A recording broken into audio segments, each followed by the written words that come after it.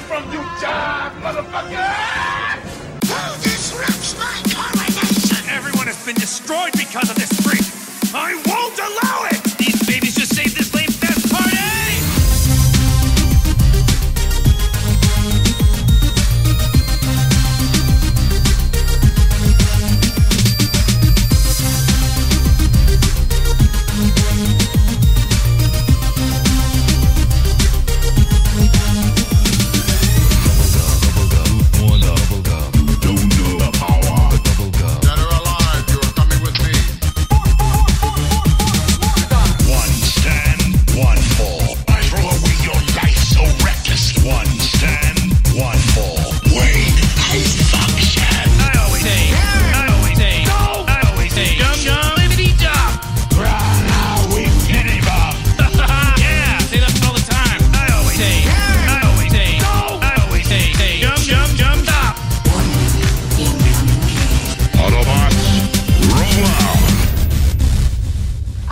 Your luck, Mr. Bond. James Bond. Why does the sun come up? Or are the stars just pinholes in the curtain of night? Who knows? What I do now, I do for my people and for Camelot. And may they forgive me. This is my last act as your king. Do not be afraid. You sure you're ready for this? I'll do my best. Your best? Losers always whine about their best. Winners go home and fuck the prom queen. Well, now, Draco. Without you, what do we do? Where do we turn?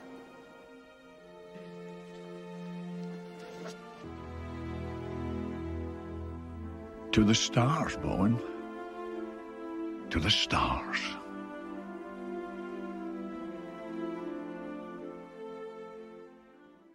Hey guys, what's going on? You are listening to ThisWeekInGeek.net. I'm your host, Mike the Birdman, and welcome to the new ThisWeekInGeek.net website. Yes, we are finally optimized for almost every device. Yeah, it's a new coat of paint on something that was old and, well, it wasn't quite broken, but it definitely needed some love and some tender, loving care thanks to the wizardry of WordPress and other headaches that we encountered late Friday night. But I'm not alone as we trek through this discovery of nerditry and geekatry and all sorts of other words I'm just kind of making up right here on the spot. I'm joined with my man in Kitchener. Alex, the producer. Oh, yeah. So that was a fun Friday night we had. We had a problem with our old web host, and I can now say this now. Fuck DreamHost. Fuck you right in the ear. It broke our emails in the middle of the night, and Alex sends me a very panicked message. And he's like, hey, Mike, emails aren't working. I'm thinking, what? Emails aren't working 2 days before the official launch of the website. And in the middle of console launch. And one day before, we were going to have a transitionary episode where we had a special guest star on. Yeah, so thanks, DreamHost. We needed that headache. I'm not sad to see you go in the least. They can fuck right off with their bullshit. They're one of the only big sites out there that doesn't have standardized web hosting tools. They have custom scripts that they force you to use on their own. They might have been good when they started, like, you guys, I don't know who your original host was, but this is who you used or how we used from 2008 onward. Yeah. So the first, if you look at the website, 1.0 was like a single page that somebody made in like I don't know, like Microsoft front page or something. Or Drupal or something like that. It was like hand-coded single page. We're talking late 90s style, just to get it up and running. Then there was a version 2.0 that looked like it was a Dreamweaver site.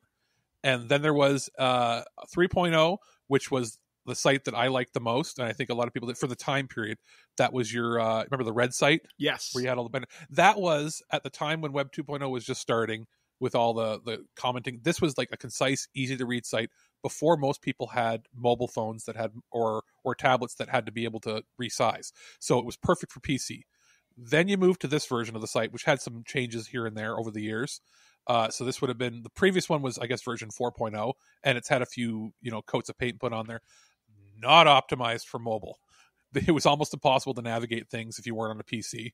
And now finally, I guess we're on 5.0. We want to call it that. Yeah. So it now works. We do have new updated bios, which are up on the site. There will be more coming in, like with new people such as Aaron Paulier, JT from Saskatoon, and other people who will eventually be joining the site. JT's is up and live. I made sure I inserted that.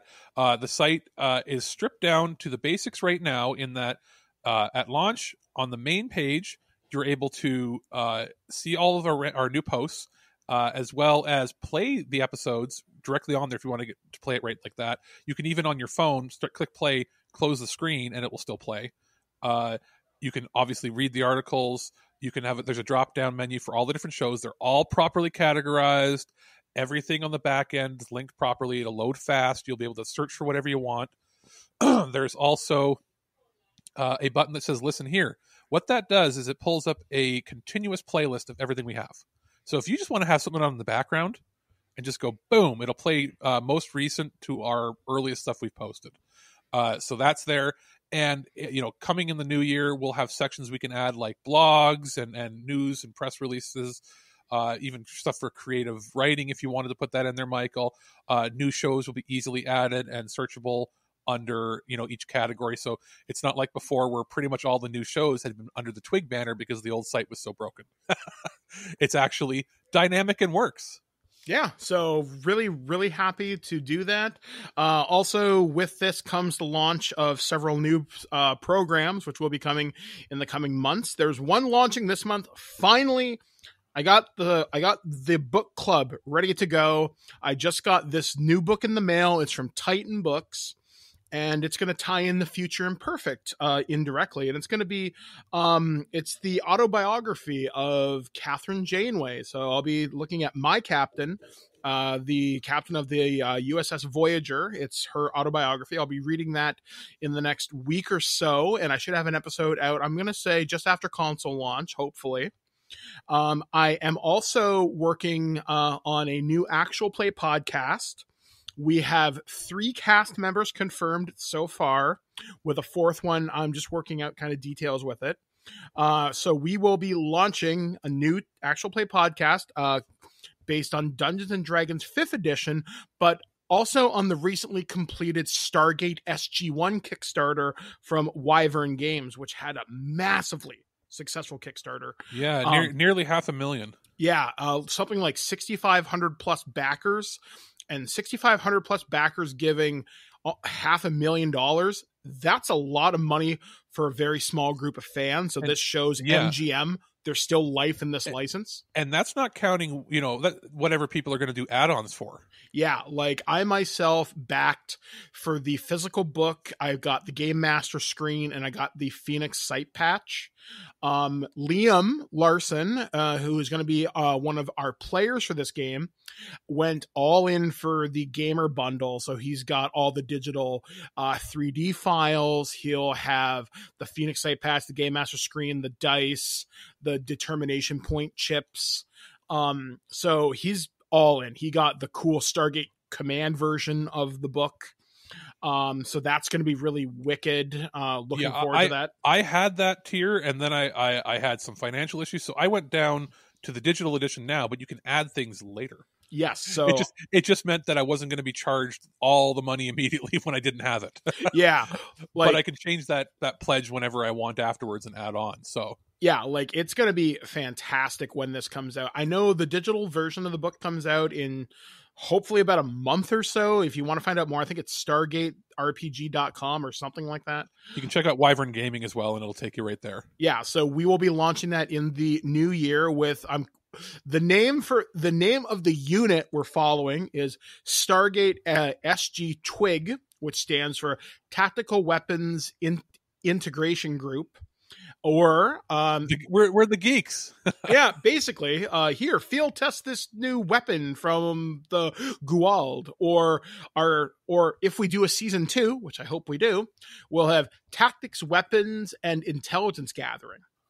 So we have alternate acronyms all ready to go, and it's going to be fun. We're going to have Ken Lutz on the show, who you may know from his other anime podcast. Plus, I know Alex, you've guested on his show before. Yeah, so This Anime, and he's got another show, and I think he's got a few that are sort of, taking a back burner because he usually reviews recent movies, but there hasn't been recent theatrical movies. Yeah. So, and he was on with us when we were doing the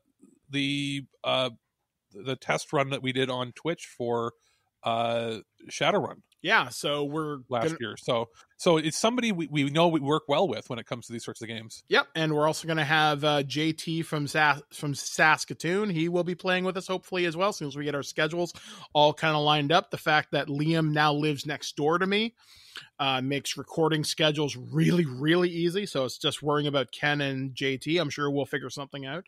But yeah, it's going to be fantastic. So we're looking forward to launch that. I've already hired a theme song composer who did the TWIG theme. That's Ori Falconer, who also did the music for Way of the Passive Fist.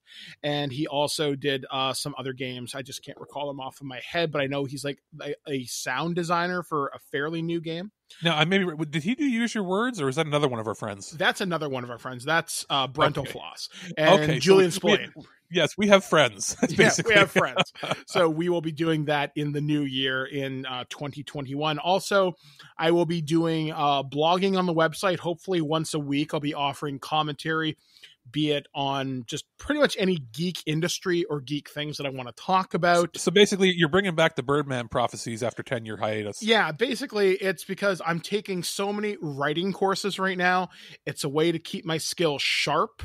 Oh yeah, there's another announcement. I'm in school for sure until at least the middle of February right now, and probably beyond that as well, since I got approved. So what you're saying is it's a good thing we're streamlining how the website works now. Yeah, basically, I'm so glad things work finally. So that's a lot of what's been going on. After a week of, and especially a 12-hour period where Alex thought he was going to have a heart attack when things weren't working.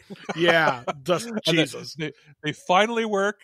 Things aren't broken. I didn't jump off a bridge. Everything's good. Hallelujah. Holy shit. So yes, we are here to bring you an exciting new podcast, as we do each and every week here on ThisWeekInGeek.net. Obviously, yesterday you should have heard the special we did with James Rolfe, aka the Angry Video Game Nerd, talking about Universal movies that we recorded a little bit earlier in the month. So he did have some content that was mentioned in there that has been released, such as The Head Returns and his video where he talks about the the Universal monsters kind of being that generation's superheroes in the interconnected universe thereof. Coming up on this show, we got a lot of stuff to talk about from the world of Geek and everything else. As you heard off the beginning of the show, we played tribute to late actor Sean Connery. Obviously, this man had a fantastic career, a very enduring legend in pop culture. He will be missed. His career was not without controversy, but we're not here to talk about that today. But honestly, nobody from that generation gets away scot-free. Exactly. it just sort of is what it is, and just be glad that he, for the most part, was a good guy. And he also did Zardoz. The penis is evil. The gun is good. Yes. So we have a lot of stuff to bring to you this week. So without any further ado, we're going to talk about James Rolfe right now, actually. And this is going to be my review of AVGN, or Angry Video Game Nerd Adventures 1 and 2 Deluxe on the Nintendo Switch. We'll be back, guys, right after this, only on ThisWeekInGeek.net. Hey guys, it's Mike the Birdman here, and I'm here to talk about a game that I got for review, coming to us from Screen Wave Media and developer Freak Zone Games. I'm talking about the Angry Video Game Nerd 1 and 2 Deluxe. Bit of a disclaimer, I am a friend of James Rolfe, but I did want that to be out in the open just so there's no question of ethics or whatever. However, that being said, I did play these games on the Nintendo Switch this past weekend, and this is also available on PC. First off, these games are hard as hell. The first game, the Angry Video Game Nerd Adventure, kicked my ass. I died well over 200 times, and I played this game on stupid easy. There were more than a few moments that were really, really really frustrating. In fact, and I'll just share this moment very kind of briefly, there's a level that was openly mocking me where I would die so quickly, or I'd be like, ha, I got it! And then I ran into a death block and up, dead. So that was kind of funny. Like, I even said to my friend Liam, who was watching me play this game live for review, he's like, this game is just mocking you at this point. I'm like, yes it is.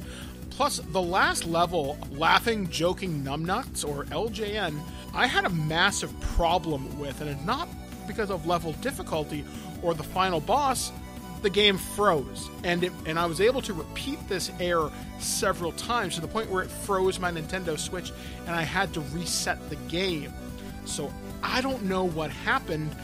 It counted the level as completed and beaten, but I didn't see the ending screen. It got to where James and his friends are jumping out of the TV, and the game froze.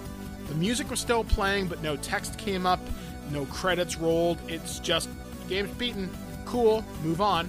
Angry Video Game Nerd 2 Assimilation, I enjoyed a lot more. I would compare it to, similar to the first game in terms of platforming and difficulty, but with like this Mega Man X style weapon system thrown in, where you get like basically boots that can help you grip to walls, you can grab a cape that can help you float, improvements to your weapons, the ability to see hidden kind of platforms and stuff, and the ability to punch through certain walls, which I thought was really, really, really cool.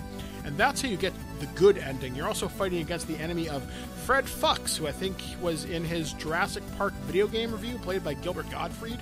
And from what I understand, this has changed from the original.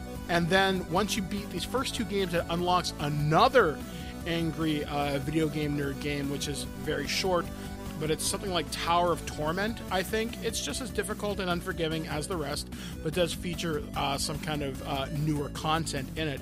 And these games are fairly enjoyable if you know what you're getting into. If you're a fan of the Angry Video Game Nerd to begin with, you're going to enjoy the humor. Some of the levels are pretty funny, especially in Angry Video Game Nerd 1. You're fighting naked General Custer in a porno game. In Angry Video Game Nerd 2, my favorite boss is where you fight, they're kind of like the Battletoads, except they're like herpes, gonorrhea, and something else, and you fight Master Sphincter, and you expect it to be like a multi-tiered boss battle. No, you shoot the Sphincter in the face and he dies. You also fight like a Cylon mixed with like a Dalek that turns into a Scorpion, which is like a reference to the NES game of Star Wars where Darth Vader turns into a Scorpion for some reason. And then you fight Fred Fuchs' giant robot. I had a lot more fun with that one because it felt like a lot more of a refined game experience. But you are getting 3 games here. This is actually a fantastic value. Like, I'm not a big fan of these 8-bit demake games, unless they're of super high quality. And this one is. They are punishingly difficult, but thanks to multiple difficulty settings, you can make it a lot easier. And I know there's going to be some Twitch master who plays through the hardest difficulty level where you have 1 hit, 1 life to beat the entire game, and it's called Get As Far As You Can, YOLO, Are You Fucking Insane? Someone's going to do it, then they're going to do a speed run record of it, and there's going to be some world record set somewhere. In my playthroughs, I didn't unlock any of the unlockable characters, which I think you get like a couple different ones. I didn't get any of them. I only got a couple of the special items, so I guess I suck. But I still had fun with this. I had a lot more fun once I was able to walk away from this game for a few hours and come back at it, because it wasn't a matter of if I would beat the game, it became a matter of when I beat the game. And I think that was definitely very helpful in me having much more fun with the Angry Video Game Nerd 1 and 2 Deluxe here. So if you want to pick this game up, I highly recommend you actually do check it out. It's on Steam and the Nintendo Switch. So once again, that is Angry Video Game Nerd 1 and 2 Deluxe, that is coming to us from Screenwave Media and developer Freakzone Games. You're dead. Your friends are dead. Your family's dead. Your fucking pets are being skinned alive. Your mom's a fucking whore. You suck at life. The whole world hates you. You're going to hell. Live with it. Game over.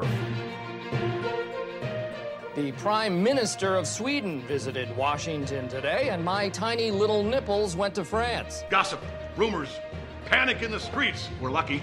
This Week in Geek News. Welcome back to ThisWeekInGeek.net. I'm your host, Mike the Birdman, joined with Alex the Producer. All right, we have a lot to cover in this edition of the Nerd News this week. One of the things that we're also going to be covering at the end of this segment, we have an interview with Nicholas Friedman. He is the editor of the website. You may have heard of this one. It's called Funimation.com. We're going to talk about a little bit of anime towards the end of this segment. Is that some sort of Japanimation? Oh, it's one of the weird cartoons. Is that one of those Japanimations where when I go to Jumbo Video, it's in the same section or right next to the door that leads to the adult videos?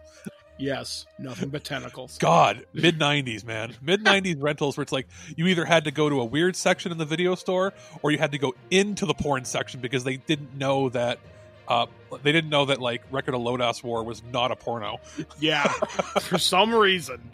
So yes, it's like Akira. Like you would have Japanimation section was a copy of Akira, Ghost in the Shell, Vampire Hunter D, and then random episodes of like Robotech. Yeah, it was so strange.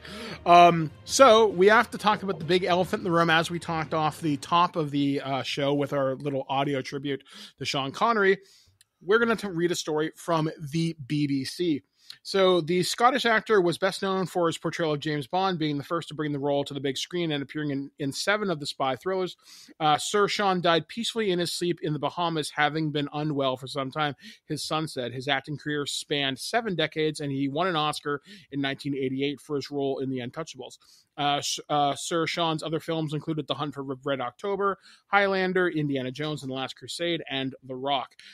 Jason Connery said his father had many of his family who could be in the Bahamas around him when he died overnight in Nassau. That was Saturday. Much of the Bond film Thunderball had been filmed there. He said, we were all working at understanding this huge event as it only happened so recently, so even though my dad has been unwell for some time. A sad day for all who knew and loved my dad, and a sad loss for all the people around the world who enjoyed the wonderful gift he had as an actor. His publicist, Nancy Seltzer, said there will be a private ceremony followed by a memorial yet to be planned once the virus has ended. He leaves his wife, Micheline. I'm pretty sure I'm mispronouncing that. His sons, Jason and Stephanie. Daniel Craig, the current James Bond, said Sir Sean was one of the true greats of cinema. Sir Sean Connery will be remembered as Bond and so much more, he said. He defined an era and a style. The wit and charm he portrayed on screen could be measured in megawatts. He helped create the modern blockbuster. He will continue to influence actors and filmmakers alike for years to come. My thoughts are with his family and loved ones. In a reference to Sir Sean's love of golf, he added, wherever he is, I hope there is a golf course. Dame Shirley Bassey, who sang the themes to 3 Bond films, including Goldfinger, paid tribute, saying, I'm incredibly saddened to hear of Sean's passing. My thoughts are with his family. He was a wonderful person, a true gentleman, and will be forever connected by Bond. Sir Sean from Fountain Bridge, Edinburgh, had his first major film appearance in 1957's British gangster film, No Roll Back. He first played James Bond in Dr. No in 1962, and he went on to appear in 5 other official films, including the unofficial Never Say Never Again in 1983. He was largely regarded as being one of the best actors to portray 007 in the long-running franchise, often being named in such polls. And then there's just a bunch of extra kind of I'll say this, the oldest movie I ever saw him in, like I obviously knew him as Bond and everything, but if you've ever seen it, there's a weird movie called Darby O'Gill and the Little People, and it's about Sean Connery, if I remember correctly, catches a leprechaun and wants his gold. It's from 1950. It's from 1959 and has ridiculous special effects. It's like, I think he was already bald then, but like it was weird seeing him with like thicker hair than normal. People forget that he was, I think, a Mr. Universe, like Arnold was, really? Way back. Yeah, like back before the steroids and everything, right? Before that was a thing. I'm just gonna look it up because if you look him up, I think it was Mr. Universe or it was that he was something. It was something pretty big. Like I think he was a Mr. Universe or Mr. World. Mr. World sounds about right, but I'm not sure.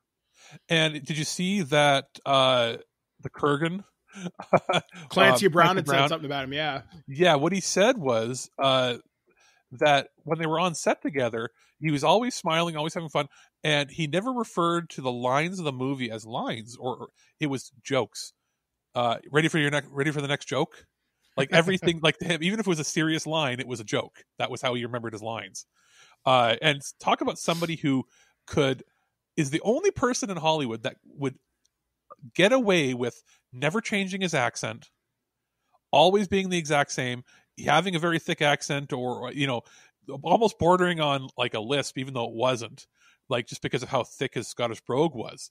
But like when you think about Highlander, you have Connery, a Scotsman playing an Egyptian masquerading as a Spaniard with a Scottish accent, and nobody questions it. And his co-lead, Christopher Lambert, is a American born in France with a French accent pretending to be a Scotsman. The Highlander movies were weird.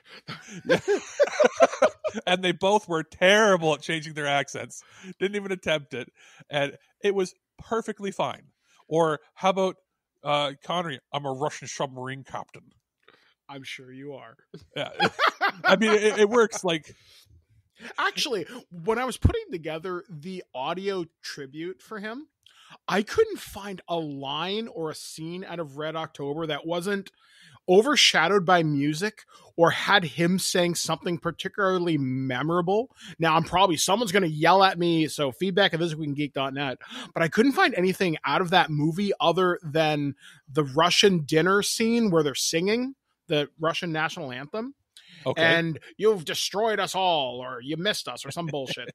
But one of the things that I forgot, and I got to thank my roommate Shannon for this, she pointed out that he was Draco in Dragonheart.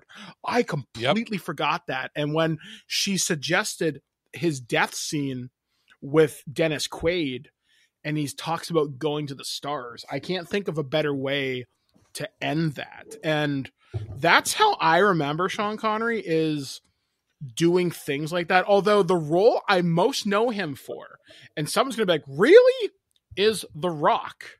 Because I've never seen the James Bond movie with him. Maybe one of them. Okay. I think okay, dude. We have to rectify this at some point. I would love to do... Actually, I had this idea, and I'm just going to pitch it to you right now, because it's so little work, you and I could do it.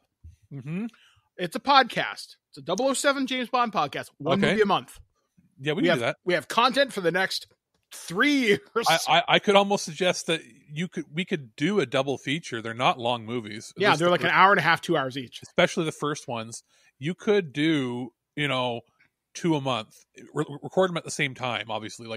And we don't have to do like a commentary. Just talk about them. Yeah, talk about them. I'd love to do that with you, because there's a couple I think I haven't seen, or I haven't seen in a very long time.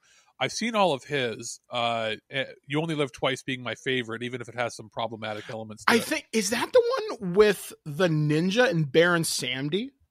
No, that's Live and Let Die. Well, you're mixing a couple together, but that's Live and Let Die. That's the first Roger Moore one. I loved Roger Moore. Have you seen Austin Powers? Yes. Everything in Austin Powers is based on You Only Live Twice. There's another one I know I've seen. I think I have seen a Connery one, but I'm trying to remember what happened in it. Like, it's been so long, and that's the thing. Like, all the stuff I know Connery for is not his iconic stuff. Hell, I haven't even seen The Untouchables yet. What about Indiana Jones and Last Crusade? Yes, I saw that at a drive-in theater. Actually, one of my first dates I had with a girl. His 80s movies were I think underrated. Like Outland, I've only seen I think once. He's in was it Time Bandits? He's in some weird shit. Zardoz from the 70s, where he's basically naked running around in a futuristic world where in Borat's Speedo fighting aliens or something. Yeah, and people well, it's different. It's hard to explain because I still don't fully grasp it. But there is a floating head that spits out guns and yells at the savages. He's one of them. The gun is good, the penis is evil. Are you serious? Yeah. Okay. And his entire existence is shooting people and raping people. And that's good, apparently. the 70s, folks. Yes, early 70s. This is after he's like, I'm not going to be James Bond ever again. And then they're like, what are you going to do? I'm going to grow a Fu Manchu, wear a wig, a Speedo, and shoot people and rape people in a futuristic world where people can be frozen in time with like time bubbles or some shit. Okay. Yeah, it gets out there. But he did the Presidio. There's a lot of Rising Sun is a movie that he did in the early 90s. I remember that with Wesley Snipes. Yep. And Shang Tsung. That's a great movie. I never saw Entrapment, but I remember that being a big hit in the 90s. That's with Catherine Zeta-Jones. That's it, yeah. I never saw Finding Forrester, but it was like it spawned the biggest meme of the early 2000s. Remember the You're the Man Now dog websites? Yeah. YMTD or whatever, and how that was the first internet meme website. This stuff that's like, that's even, I believe, predating E-Bombs World and all that sort of stuff. It's like early mass proliferation of the internet memes. Another movie I saw him in, and I just remembered this now. It was his last movie. I remember seeing The League of Extraordinary Gentlemen in theaters. Me too, and I remember liking it. Yeah, same here. I thought it was a cool idea. He was 72 or 73. He was visibly out of shape compared to what he had been even a year or two earlier. But again, that it's hard to stay in shape if you were somebody who, like, he wasn't like a Stallone, and he never did steroids. So you know what I mean? Like it's not easy to stay in good shape when you're that age, especially that generation. But he was still believable. I still think he had 2 or 3 more years of movies in him.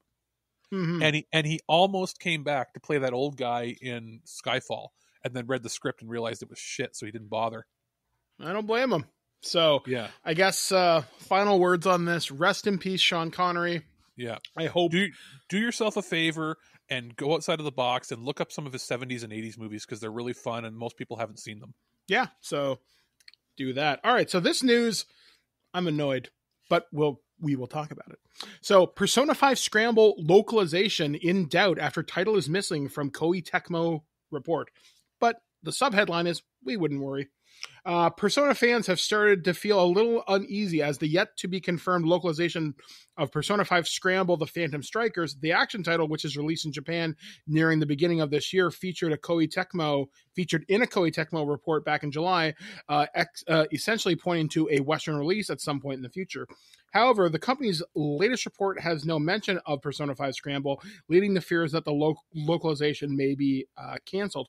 From our perspective, we wouldn't worry too much about its absence. It would be a simple case of Koei Tecmo not wanting the internet to jump to conclusions when neither it nor Sega are yet ready to make any official announcement.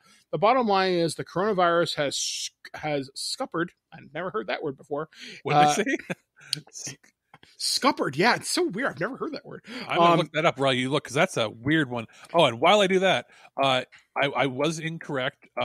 He did not win Mr. Universe, but he competed in 1953. Okay, so it says basically it breaks down to the coronavirus has basically made plans over the last 8 months or so with the next generation of consoles set to dominate headlines going into 2021. It only makes sense to hold back on Scramble. Hopefully we hear something concrete next year. My guess is, I think it's pronounced skepper. Skepper? Okay. It's like scooper or skepper.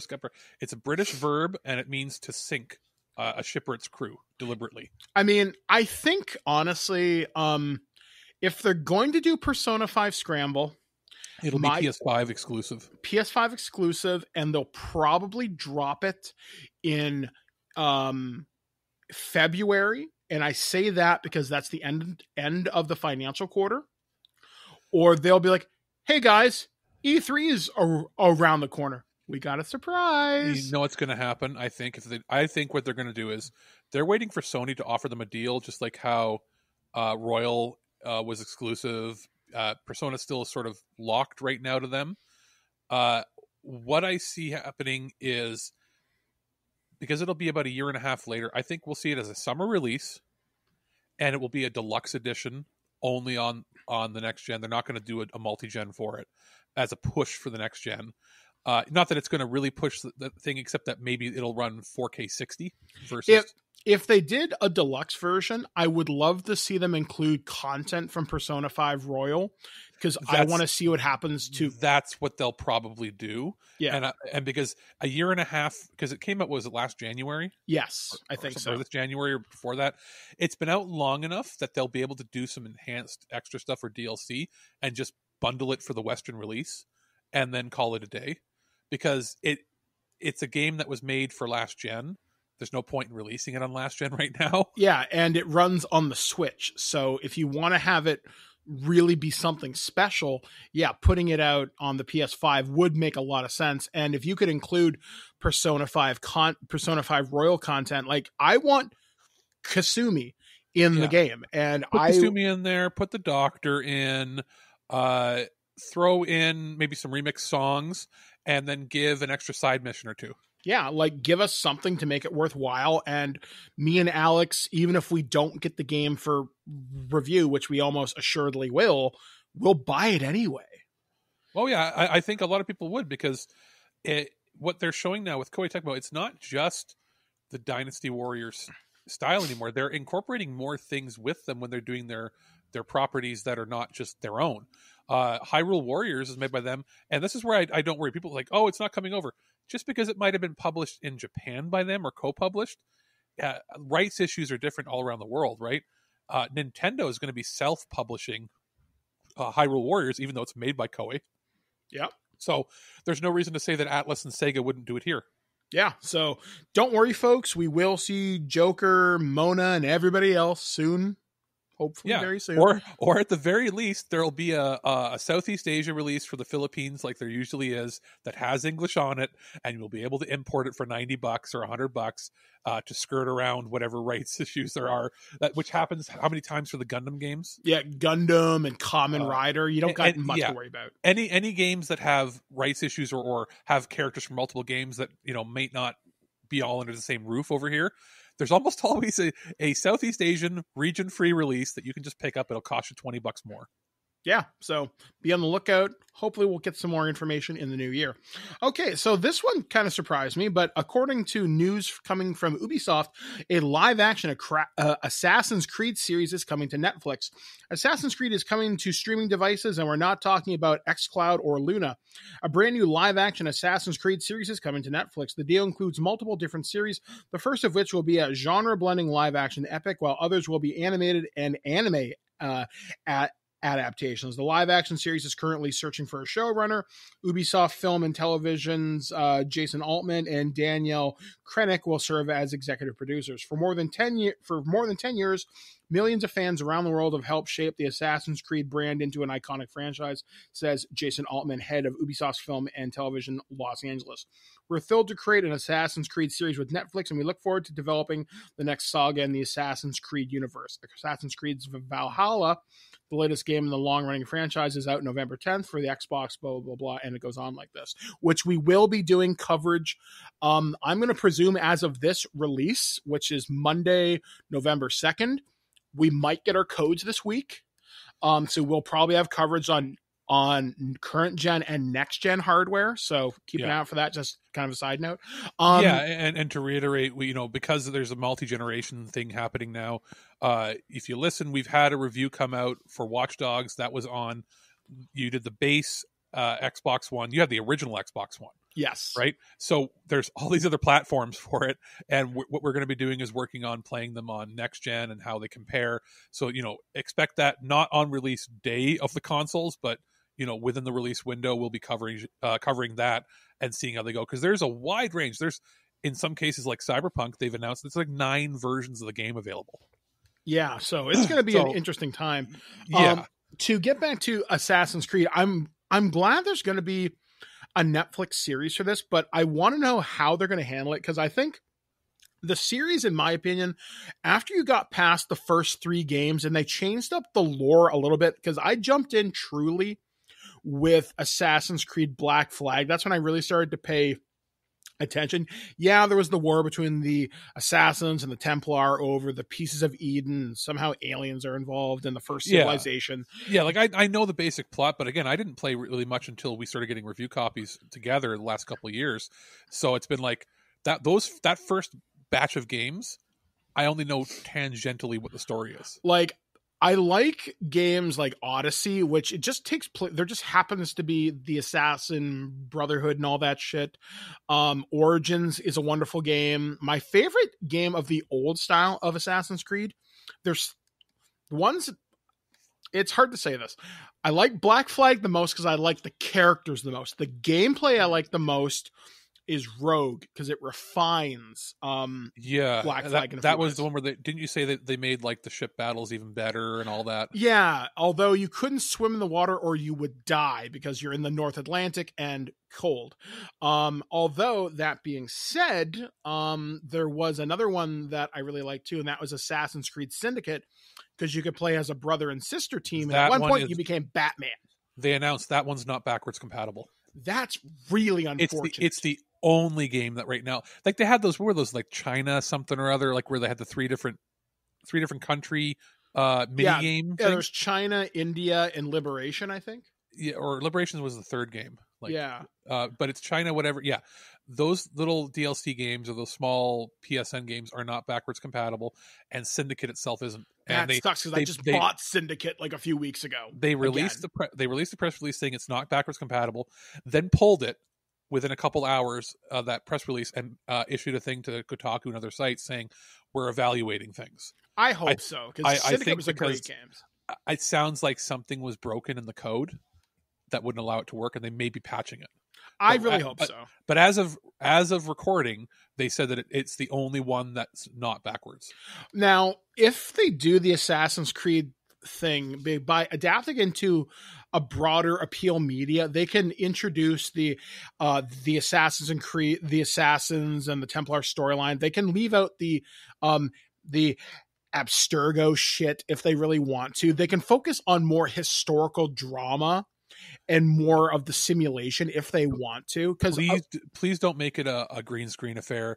Please don't make it as dull and drab as the movie, which I barely remember seeing bits and pieces of. Yeah, the movie wasn't good. It looked the part, but it wasn't what I wanted. If you're going to do this, go full Game of Thrones style. A lot of physical sets. Use actual film cameras. Make it look gritty, but make it look colorful. I mean, unless you've got that Disney Plus money, like The Mandalorian, that's the standard. I think a lot of shows now have to live up to. At the bare minimum, you're going to have to make it look like, what was that one that they made that was supposed to be on Netflix, a copy? Was it Marco Polo or something? Yeah, like you gotta it looked good. It looked good. It just wasn't popular. Good. Yeah. You gotta have something like that. It's gotta have that film gritty look, or it's gotta have high production value, ultra widescreen, all that sort of shit. Just don't stretch your budget too thin. If you're going to do that show, make it 6 episodes. Make it a miniseries. Yeah.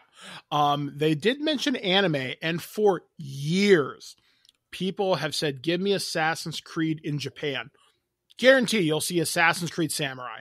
Guaranteed. Well, look at how popular Ghost of Tsushima was. That's another reason why I think like people love ninjas. Look at Sekiro, Shadows Die Twice. We like ninjas. And you want to make it super interesting now that we can do these like loading super fast on these consoles with the data.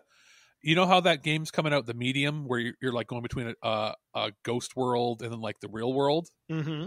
That's coming out where you can flip on the fly because of that velocity engine on the Xbox. Yeah. How about do a world where it takes place Assassin's Creed in Tokyo, and at the flip of a button you can transport to ancient Tokyo or ancient Japan. Yeah, like you're in the same place, only it takes place over like several hundred years difference, and at any time you're traveling through. Was it called the Animus? Is that what it was called? Yes.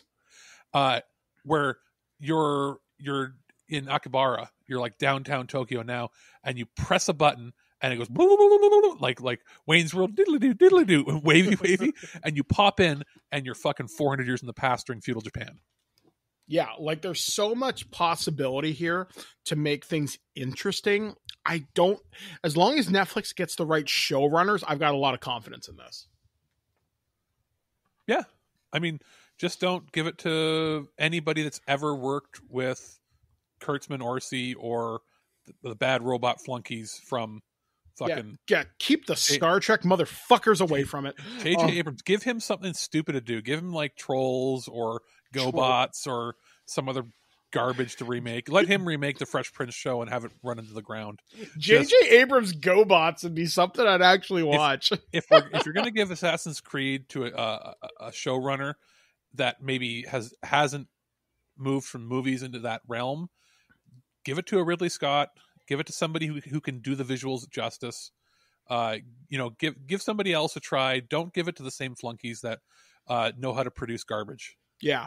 Like, give us something quality. Give it to the Russo brothers. Give it to some people that know how to do these productions on a decent scale. I want someone who knows how to do a historical epic. Like, I don't know. That's why I was saying Ridley Scott. But is like Vikings still going? Vikings is still going. I think it's in its final season. I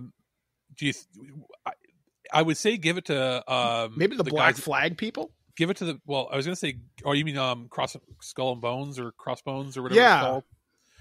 I would say give it to the people that did Game of Thrones, but they're basically locked in with HBO. Yeah. So, and same with, actually, a lot of people are locked in with HBO now. Yeah. I would say if you're going to give it to historical sort of people, Ridley Scott's Scott Free Productions would be great because it's not like he only does HBO. But as far as other things on TV that hold up that way, you could give it to the people that did that. What was that Canadian show that was on Discovery and that with Jason Momoa? It's called New World, I think, or something, where it was about the settlers and like the natives and everything. It was period piece. It ran for a few years, a couple of years ago, and it did quite well. And I think the same team went on to make C, the sci-fi show with him on Apple Plus. So there are teams that can do this on platforms that aren't getting as many eyes that you could maybe shift them over and get some more eyes on Netflix. Mm-hmm. I mean, ultimately, I'm very excited for this. I think it'll be super successful. So hopefully we will be shoving our hidden blades into many a unsuspecting victim. Keeping with Ubisoft news, though this news not so much fun. Far Cry 6 Rainbow Six Quarantine delayed past March 2021. Ubisoft has pushed two of its biggest names into the 2021-2022 fiscal year, meaning we won't see them until April at the earliest. Ubisoft has pushed two of its biggest games, Far Cry 6 and Rainbow Six Quarantine, out of the current fiscal year into 2021-2022. That means we'll see them coming sometime between April 2021 and March 2022. During an earnings call, CEO Frederick Duguay narrowed that timeline slightly, saying the company expected both to hit the first half of the fiscal year. The company announced the delays as part of its recent financial earnings statement. It also updated its expectations to reflect the delays of two high contribution titles, which said they were delayed due to production challenges related to work from home. The Far Cry team explained the delay in a statement posted to Twitter. Earlier this year, we introduced you to Far Cry 6, the most ambitious game in the series to date.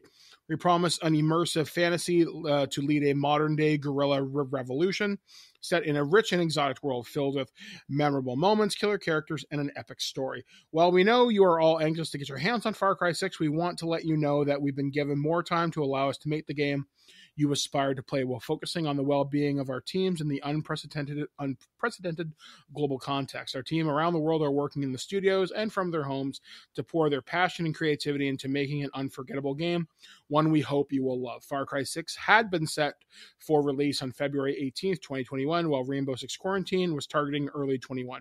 Quarantine had already been delayed in 2019 alongside Watch Dogs Legion and Gods and Monsters, now the Immortals Phoenix Rising. At the time, CEO Yves Guillemot chalked up the delays to the disappointing performance from other recent games, saying the extra time was necessary to make the projects live up to their potential. Watch Dogs released this week, while Immortals is due in December. When Far Cry 6 and Rainbow Six Quarantine were due come out, will be well into the next generation of PlayStation 5 and Xbox Series X and Series X. On the market. Ubisoft has already detailed plans to offer next-gen upgrades with enhanced performance.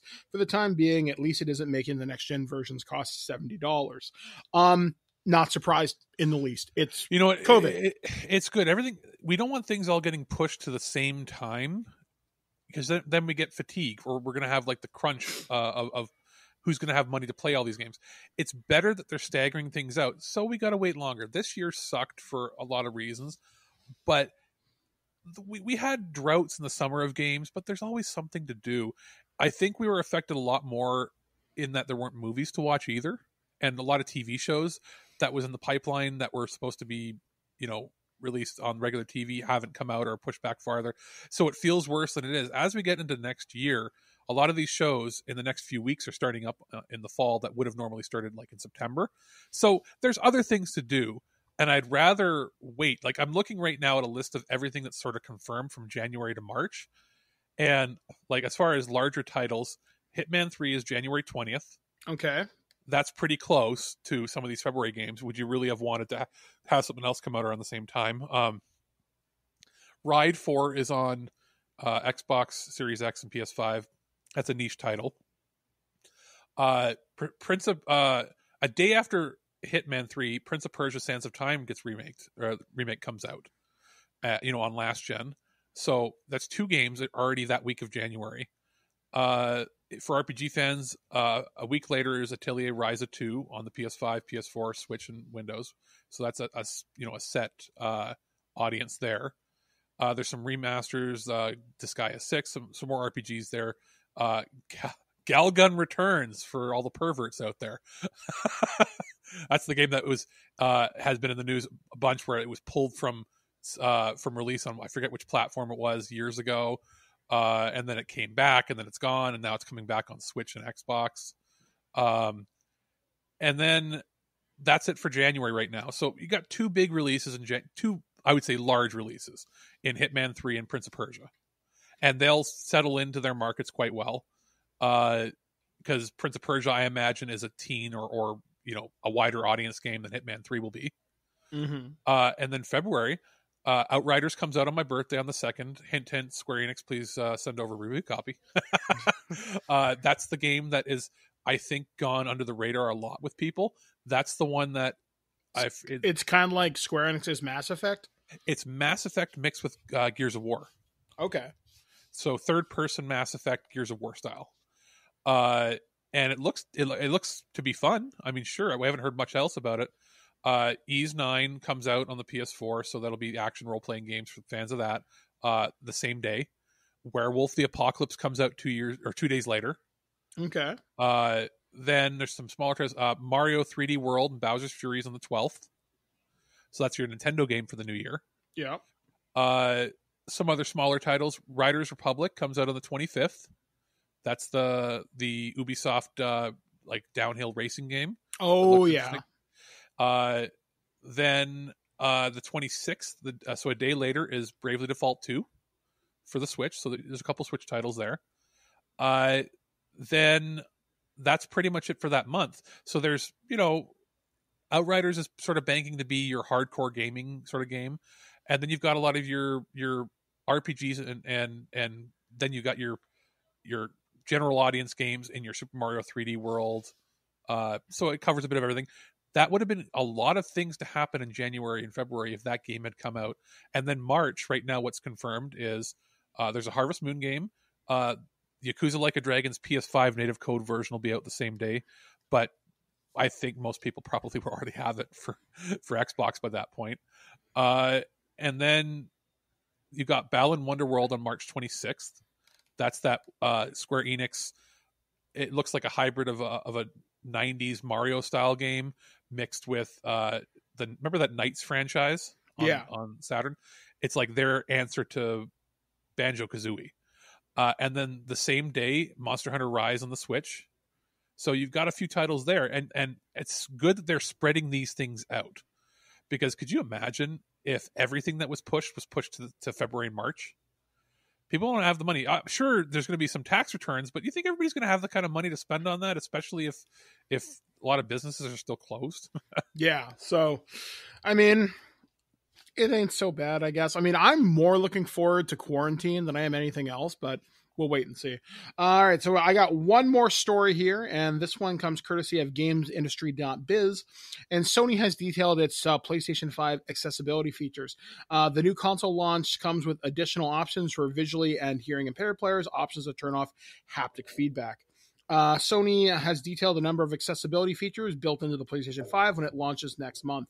In a blog post, Sony said the PS5 will include the accessibility features already available on the PS4, including text-to-speech, closed captioning, inverting colors, and custom button assignments. It also adds a number of new features, including a voice dictation feature to allow users to input text without using a virtual keyboard, as well as a screen reader to assist visually impaired players, and extra text-to-speech options that will take typed text messages and speak to them aloud to party members to assist in deaf or hard of hearing users.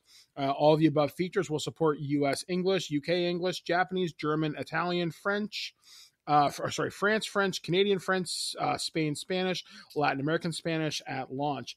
The PS5 will also support color correction adjustment, and certain supported games will allow users to customize common settings in advance of starting the game itself. Finally, Sony said the PlayStation 5 will allow users to reduce or disable haptic feedback and the adaptive triggers on the DualSense controller, and will include improved audio enhancements for better spatial awareness. Then the console launches on November 12th. Just get this over with. It's funny. I'm excited for this console launch, but fuck, do I want it just to be over? Yeah, I'm in the same boat. I found that article because we had questions about what the accessibility would be like. What this says to me is with the button assignment thing, that is honestly not so much, I think, for as much as you'd think for accessibility in like mobility and dexterity. While there are features for that, that the Xbox has that adaptive controller that's way more advanced for that sort of thing. But I think that's there for the Japanese audience that's all crying and upset that they changed the button input in Japan to match the rest of the world. Mm-hmm. Because every game that came out here would have everything remapped so that X or cross was the input button because X marks the spot for us. But in Japan, that's considered, I guess, unlucky.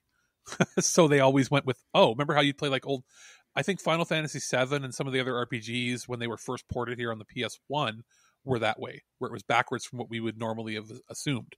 And there's been an outcry there where they're like, we want it this way. Why does the world get preference when you're a Japanese company? And it's like that kind of mentality from a company where 90% of their income comes from international orders. Yeah. Like Japan honestly means nothing to them compared to what Nintendo still focuses on Japan, even if 90% of their money come elsewhere, but Sony doesn't. It's the rest of the world is what saved them from bankruptcy. Yeah. So it makes sense for them to streamline it this way, but then give the option. Okay, Japanese players, if you don't like it, you can swap it.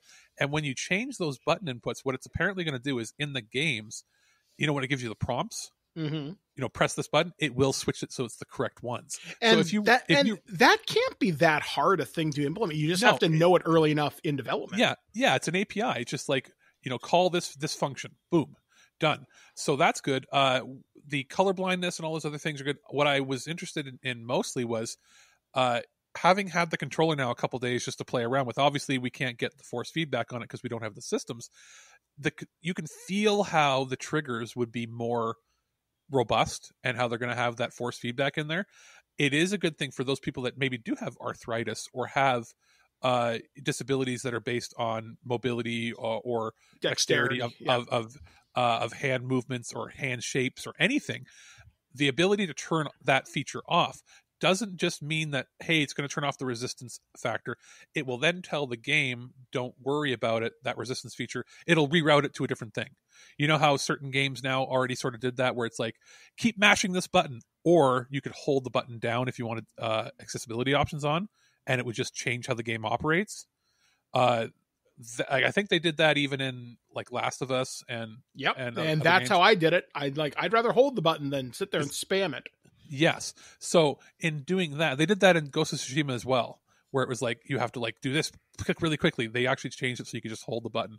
That's what I'd like to see. That is a move towards more accessible options for people or even sometimes there's people that have processing issues where they read something and they tell their body to do something and it doesn't happen right away. Yeah, it takes a second to process. Yeah, so for that, like that's great that they're including all these features, and that while these controllers are revolutionary in what they can do, they're going to be more for everybody than in the past. So I think it's good. Yeah, I do wish that the consoles would come here soon. I wish I could just have it and get it. I don't even care if I couldn't play any games. I just don't want to have to go pick it up. I don't know. Yours is ordered online, so it's going to be delivered, right? Yes. In my case, I went to my local store when I picked up my accessories, and they said, "Can we write you down for a time where you can book it to come in and pick it up?" And I'm like, "What does that mean?" Well, if we book you for a time, if you're here at that time, we will let you in before anybody else. And I'm like, "How? What if there's like a lineup of people? You're down for that time. We'll call your name. You come in." And I'm like, "Okay." And the local EB Games are opening an hour early than they usually do. So they're opening at 10 a.m. instead of 11, which I think was their old business hours before the pandemic hit. Yeah. And they said, "All right, Alex, if you come in, we have you down for 10. And if you're here anytime between 10 and 10:30, you can just come in and grab your systems on the Tuesday and the Thursday." And I'm like, "Okay." And they're like, "We do suggest you come in both separate days because the consoles are heavy." Because I'm like, "Oh, because like with the packaging and boxes, like how am I going to carry it?" They're like, "Yeah, you are going to want to come in both days." I'm like, "Okay." So they're taking reservations so that they don't have to deal with the crowd. And Sony was smart by releasing all their accessories early, 2 weeks early. You can come in if you had your pre-orders, pick them up, or come in and there's some stuff on the shelf. Even their biogenic accessories are there. And that way, on day one, people can get in and out faster, lower lines, because you're only going to come in to grab your system and leave.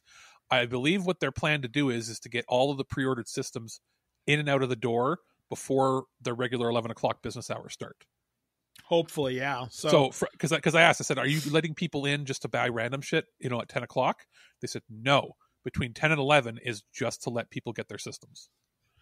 Well, hopefully this goes fairly orderly. Obviously, we will have coverage of the PlayStation 5 and the Xbox Series X. We'll probably do a prototype special on each console after we've had about a week or so with them. I'll be taking some pictures. I'll be trying to take some video. It is going to be not professional. It's going to be quick, no frills. Here's how it looks when it's hooked up. Here's the settings of how I had to change settings, that sort of stuff. We'll have some video. We'll do some streaming. Check the YouTube channel we have as more stuff comes out that way. We're still obviously audio primary, but hey, it's a new next gen. Let's get some video out.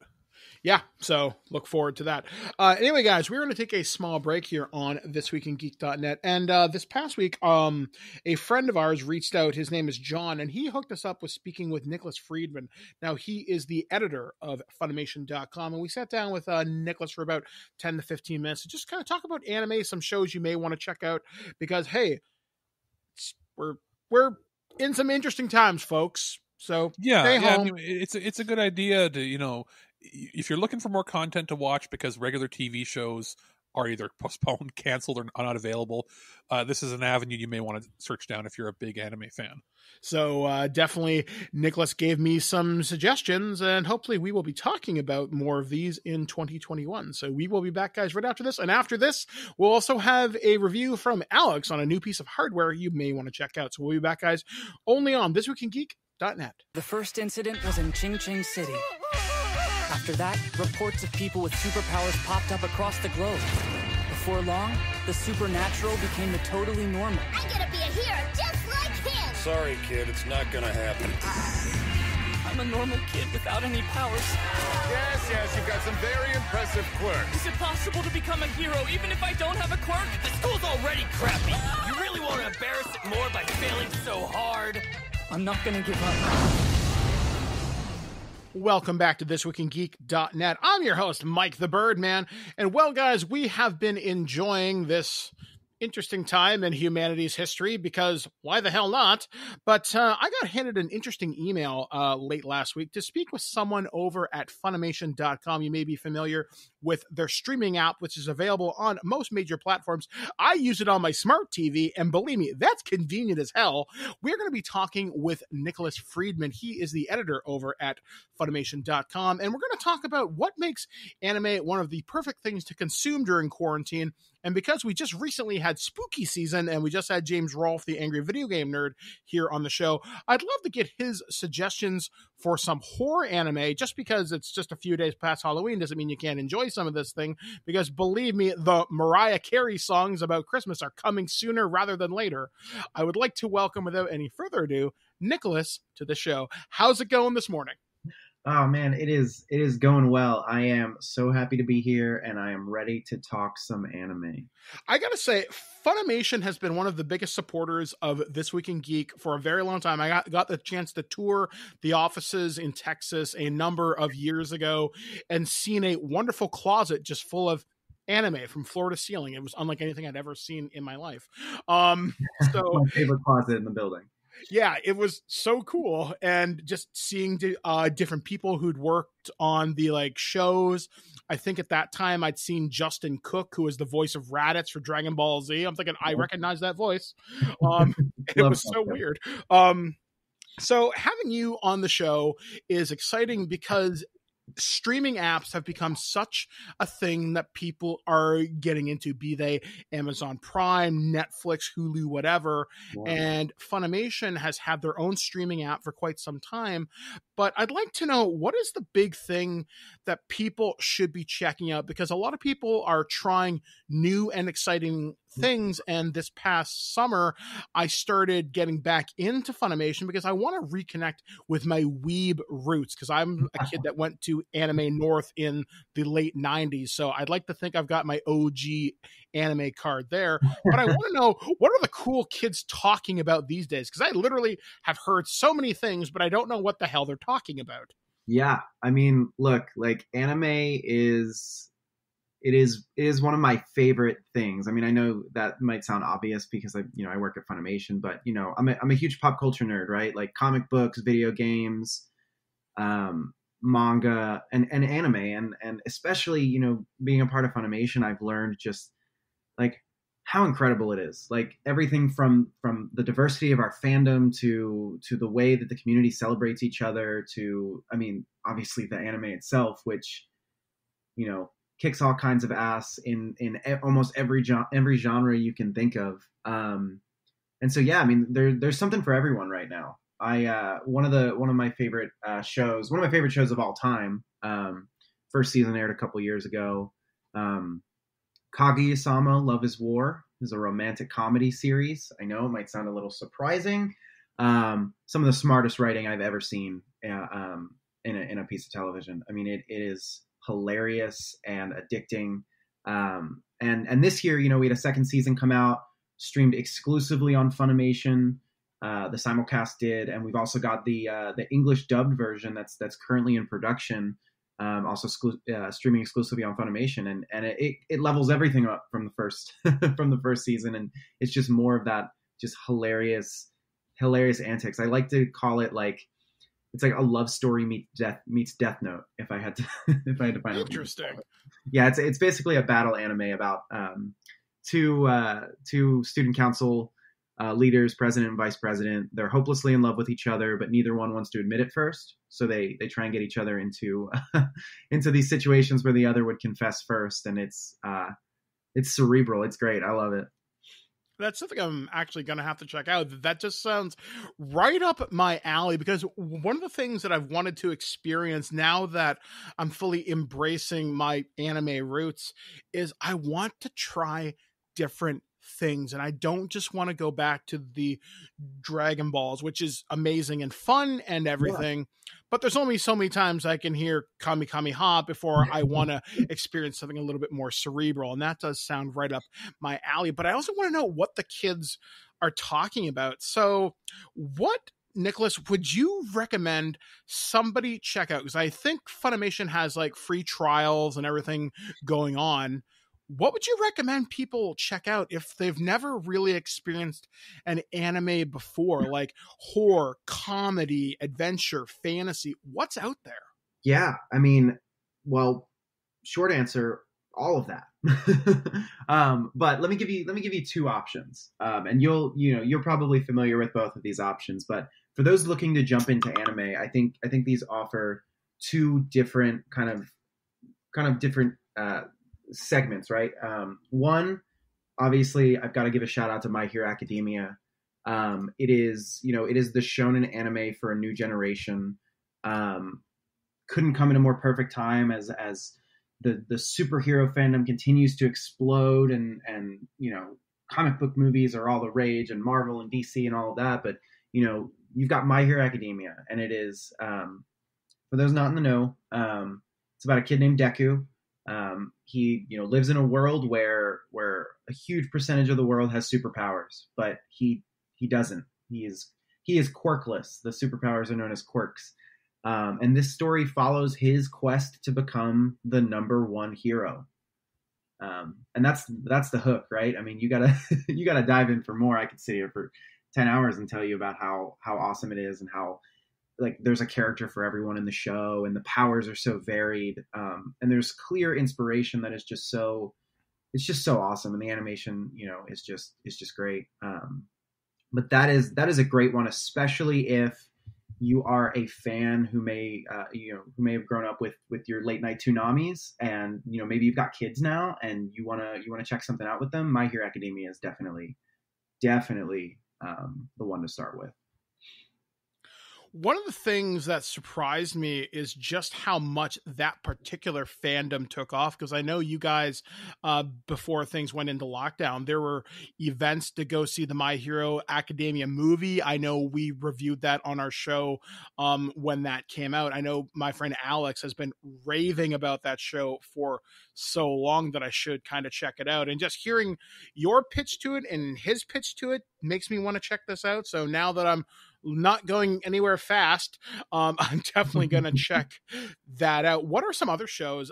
Let's say I wanted to focus in on tabletop role playing, because there's Critical Role. I've been a member of a number of actual play podcasts, and I want to check out something up the realm of Dungeons and Dragons or Pathfinder. What's out there? Yeah, so I love this question. I pitch anime all the time to my friends we do Sunday night D&D, and I'm just always just gushing about the next fantasy anime that checks those boxes. But two options for you: Goblin Slayer and The Rising of the Shield Hero are two kind of fantasy epics that have come out in the last couple of years that kind of fit into those kind of tropes, and that kind of the environmental storytelling that I love about D&D, I think comes across in these shows. So Rising of a Shield Hero, it's about this guy who's just kind of this loner in the real world. He gets transported to another world. It's an isekai series, so that genre is all about getting transported to another world. And when he reaches this new world, he finds out he has been selected as one of the 4, key heroes to save this realm from yada, yada, yada. He is the shield hero. There's a spear hero, I believe a sword hero, and I want to say a bow hero. I may be wrong on that. And then it's just his journey from, loner real world guy to, spec'd out, defense, full defense point, full defense stat up. With his party that he recruits as he goes along, and it's it's got great animation, it's got great music, and we've got the English dub on Funimation. Sorry, go ahead. I was about to say, okay, I got one. I'd like you to. Okay, so let's spin the anime wheel of funness. Let's go.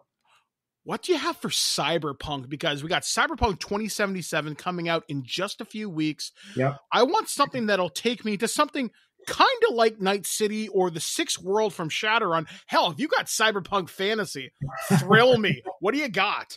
Okay, so this one just started airing. So it's current season right now. If this means anything to you, you might know where I'm going. But it's from I believe the creator of Danganronpa. Mm-hmm. It is called Akudama Drive, and it is set kind of in a cyberpunk city in the future, where there's this gang of Akudama that each of them is a specialist in something, right? So you've got like Courier, who specializes in transporting things, but he drives this, what I like to call the spider bike, which is a big motorcycle that can just like grappling hook between buildings, basically. Oh, wow. Yeah. And then, you've got the main character. I wouldn't say main character because it's a bit of an ensemble cast, a bit Suicide Squad-esque, the comic, not the movie. And it's this like this ragtag group of specialist criminals that are coming together and going on these missions. And the thing that hooked me immediately was the cyberpunk setting. Like the way that it positions the landscape immediately reminded me of Blade Runner, immediately reminded me of cyberpunk, with an added dose of death game from obviously the creator of Danganronpa. So that, I don't think you can go wrong with that. I believe the simulcast is about 2 or 3 episodes in at this point. Perfect time to jump in. That sounds fantastic, and definitely something for us to check out if you want something like Shadowrun or Cyberpunk 2077. I guess, Nicholas, as we begin to kind of wrap things up here, what have you guys noticed from your kind of streaming data? How many people are taking advantage of the app right now? Because a lot of people are at home quarantining. There's maybe people jumping in for the first time. Have you guys seen a dramatic increase in numbers of people signing up for the service? Yeah. So the thing that is always interesting to me, you know, and obviously COVID and all of that kind of hit, and everyone everywhere was kind of like, you know, what do we do? The thing that warms my heart a lot of times is when tough times happen, when things are tough, people flock to the things that are important to them, the things that bring them joy, the things that they're passionate about. And I you know, I can't say enough good things about the anime community in that they came out in droves, you know, kind of as all this started to happen, not only to watch anime, but to support each other, to send kind words to us, you know, to everyone from our community manager to, you know, producers. And it was just amazing. Like the level of conversation that grew around, you know, the love and acceptance of the anime community, that I think has been the thing that's, you know, you saw it before when you would go to cons and you would see the, you know, fans' faces light up when they see a poster. I mean, my face would light up when I see the Funimation booth every time we would go to a con. Every time I see it, I'm like, is this real life? But yeah, I mean, it's that, right? It's the conversation in the community. Like it felt like it grew tenfold. But really it was like everyone now, you know, they flocked to the thing that made them happy and talked with those like-minded folks. And yeah, I mean, it's amazing. Well, I gotta say, I'm glad to be back into the anime community. I am looking forward to checking out the shows that you've mentioned. The fact that there's something for cyberpunk, there's something for fantasy, there's something for superheroes.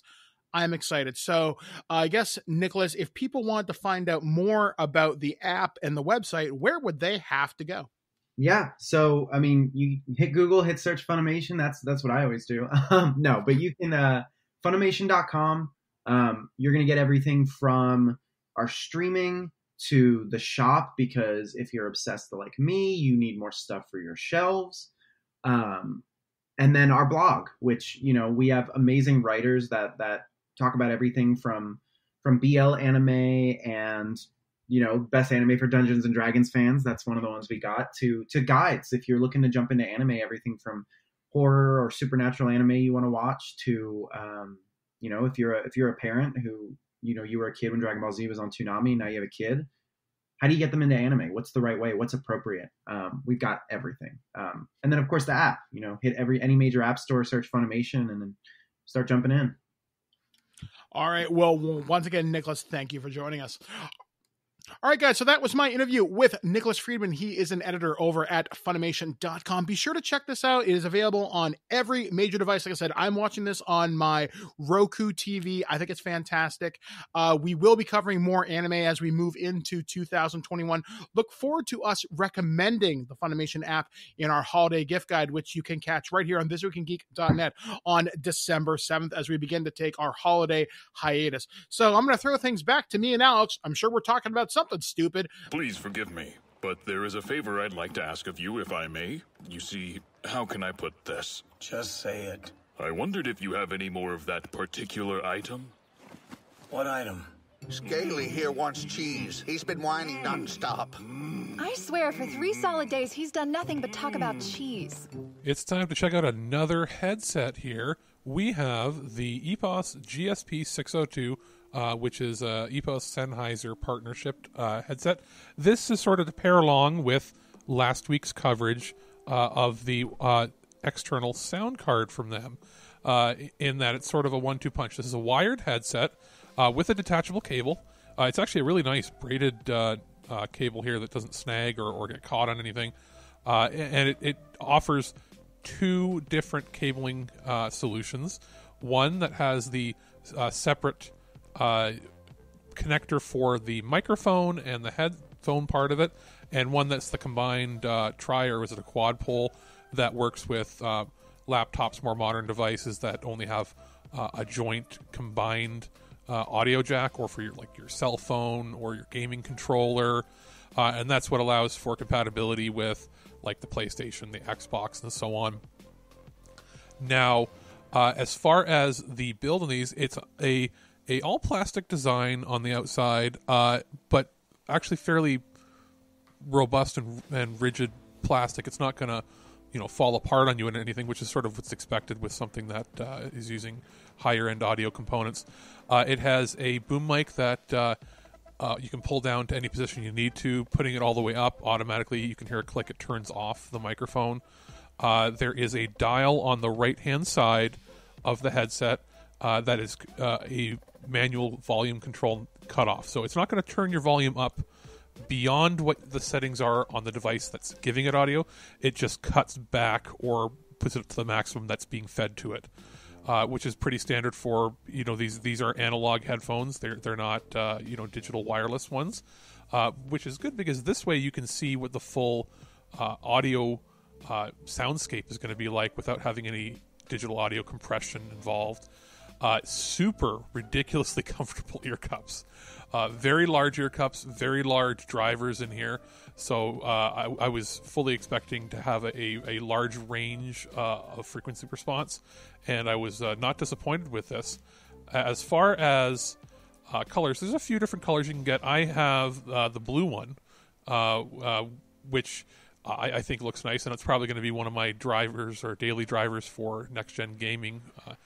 Now, as far as some of the other features that come along with this, there seemed to be a little bit of a tuning towards the higher end audio. Like the mids were fairly rich. The bass didn't seem very robust at first, and I realized it was a fairly flat audio response, which is what I was hoping for, that it wouldn't be colored too much. But it seemed a little tuned to go higher. But then I realized all I had to do, most games are lower, deeper bass anyway. I just enabled an EQ setting, and automatically I just raised the bass a slight bit, and it was perfectly dynamic after that. As far as the frequency response, they do go down to 10 hertz. So that's pretty low end. Like we're talking like subwoofer level of response. The impedance 28 ohms, which means that they're not hard to drive. So devices like your phone can actually drive them pretty well, and they'll get loud enough on that. A lot of higher end audio headsets generally take more power to drive, so it's always good to see something like this that'll work on a wide range of devices. The microphone is actually pretty decent. It picks up a lot around because it's a unidirectional, so that you can put it down to whatever setting you want it to as far as where it's facing on your mouth.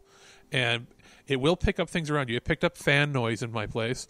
That being said, I would not use it for recording audio shows like we're doing here for podcasts.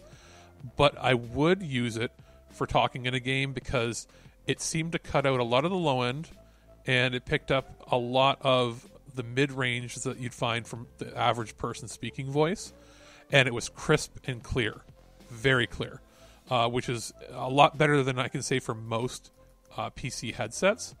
So where it really shines is in the audio response and the sound staging. As far as stereo staging, things sounded like it's coming from all around you. Using it in conjunction with the sound card and turning it into 7.1 surround mode, the staging sounded fantastic. It sounded like you were surrounded by actual multiple speakers other than just two large earphones. So kudos to them for that. It's going to be one of the better choices for gaming with a new console without going and spending several $100s on high-end audiophile headphones. This is a good medium. Go crazy? Don't mind if I do! Human sacrifice, dogs and cats living together, mass hysteria. Welcome back to Twig. I'm, of course, Mike the Birdman. He's Alex, the producer. All right, we've had a lot of weird things happen in 2020, and of course, this week is no different. So allow me to bring you the weird news from around the web, and this edition has some Canadian content. We're going to start things off in the good old city of Toronto, where a raccoon has got a job at Tim Hortons. So a Toronto raccoon takes it upon himself to get a job at Timmy's. If you've ever visited Toronto for any amount of time, you've likely had at least one memorable encounter with a resident raccoon or two who've long been the unofficial mascots of the city. They scale our construction cranes, break into our stores, homes, and swim in our pools. Otherwise, and get up to all sorts of entertaining mischief in the city, including apparently trying to get a job at one of our fast food outlets. A Reddit user taking a walk around their neighborhood after a day of working from home last week happened upon a hilarious sight on their way past their local Tim Hortons, and was quick enough to whip out their phone and snap a photo of what appeared to be a raccoon working behind the counter of the coffee shop. Timmy's employees refuses to wear a mask on the job, writes user finance_student wrote in a since deleted post on the social media platform, alongside the photo which shows the furry little friend in question investigating some cupboards under the coffee machine as a fellow employee watches on, clearly nervous and on the phone with what was likely animal control. I noticed this little trash panda. But you would have to shut down the restaurant to do a deep clean by law. Oh God, yeah. The second they step foot in there, it's not like a service animal.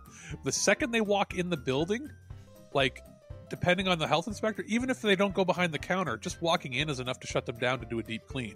Oh yeah, like this would have been major trouble. So one of the quotes was saying, I noticed this little trash panda that just couldn't wait to get his little Timmy's fix on. Cute little bugger was rummaging around through all the cabinets and didn't pay any mind to the Tim Hortons employees around him. Poor workers had no idea how to deal with it, the poster added, also noting that the lineup of customers was growing as workers attempted to deal with the situation. He was wearing a mask all right, but he's got it around his eyes, one user cleverly commented on the instantly popular thread. Hey, where do you keep the Timbits? Another chimed in. And yet another, this is the most Toronto thing to ever Toronto. According to the original poster, the raccoon was spotted from the window of the Main and Danforth Timmy's, and the manager of the location was apparently pretty angry with their new addition. The raccoon was right up near the window of, at first, rummaging around the stacks of cups, then working his way down to the cabinets, opening and investigating each one. No idea how he got in there, but the employees just kept their distance, the poster told Blog TO. The photo has since been circulated on multiple other platforms, including Weird Toronto Facebook group, where it has been a great source of laughs in the way most of the city's raccoon moments are. For residents, what are some pretty dark times in the second iteration of Stage 2 lockdown in Ontario's second wave of COVID. Unsurprisingly, this instance is not the first time one of Toronto's beloved mass critters has been caught on camera causing trouble while looking for food in a coffee shop. And I remember that. He was at like a coffee time and he was like running across the ceiling. Dude, the only thing more Canadian than that, and more local Canadian, would be like a Canada Goose working at a Fast Eddie's drive-through. or like, I'm trying to think of anything more than that. It would have to involve a goose, and it would have to be I don't know, it would be like a goose running the drive-through at Swiss Chalet, dumping sauce into your plate. I remember one of Toronto's raccoon moments. There was a dead raccoon that was on the side of the street, and somebody had set it up as like a street side vigil. Oh Lord! Because city crew didn't come and clean it up for well over 12 hours. There was like offerings of Timbits, there was candles, there was teddy bears, roses. You remember the garbage disaster when the mayor refused to bow into the garbage strike that happened. Yep. And then the city stank like New York for like months. Yeah, because I had a lot of press events in Toronto around that time. If this is the right thing you're talking about, even after it was years ago. Even after the garbage was all cleaned up, the city smelled forever. And when that happened, there was a rise in raccoons, like a massive rise. It was taking over the city. Yeah, like, and Toronto raccoons are especially interesting because they are not afraid of you.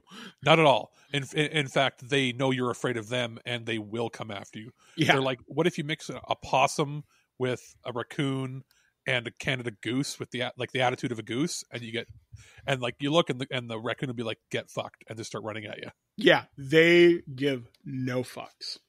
Moving on to our next story. This one comes courtesy of The Independent.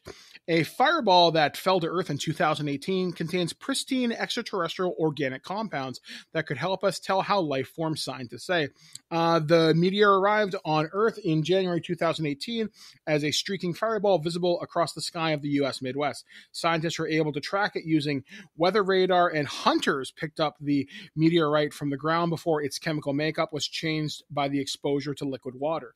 Now researchers say the material they recovered offers them the ability to explore such rocks as they might appear when they are still in space, but using the equipment they have down on Earth. They described their early findings in a new paper published in the Journal of Meteoritics and Planetary Science. This meteorite is special because it fell onto a frozen lake and was recovered quickly.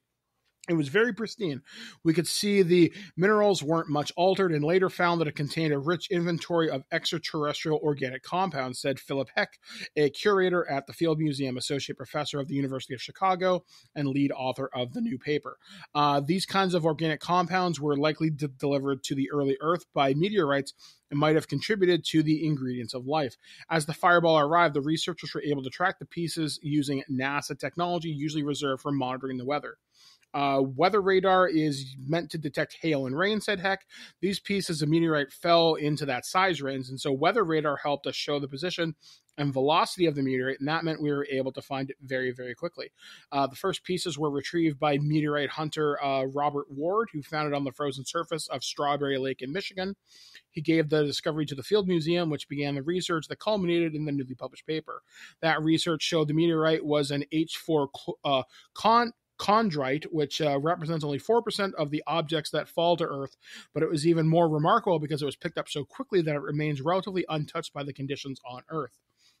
That could help researchers in their quest to understand how the organic compounds that helped life form on Earth. One of the possibilities is that they brought to the planet by similar meteorites, and so studying such examples could help us understand whether such a story is likely. Scientists who also study meteorites in space sometimes get asked, do you ever see signs of life? And I always answer yes. Every meteorite is full of life, but terrestrial Earth life, says Heck. As soon as the thing lands, it gets covered with microbes and life from Earth. We have meteorites with lichens growing on them, so the fact that this meteorite was collected so quickly after it fell and it landed on ice rather than in the dirt helped keep it cleaner. That's kind of cool. And I never thought about meteorite contamination being a real thing.